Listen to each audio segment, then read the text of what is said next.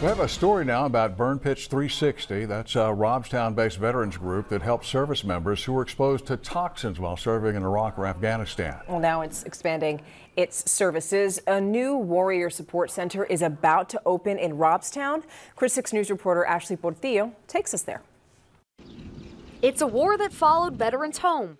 But one Robstown couple is hoping to make that fight a little easier. We feel we could help save one life by offering and opening the doors to our war heroes. A warrior support center. Think of it as a safe space for veterans.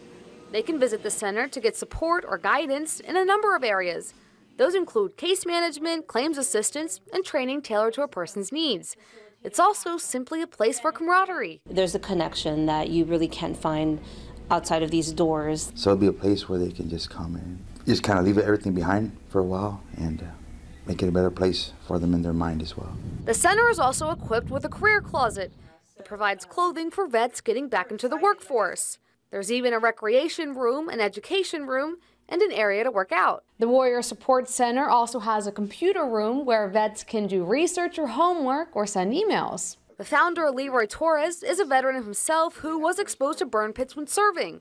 Since returning, he has dealt with many challenges, including health problems.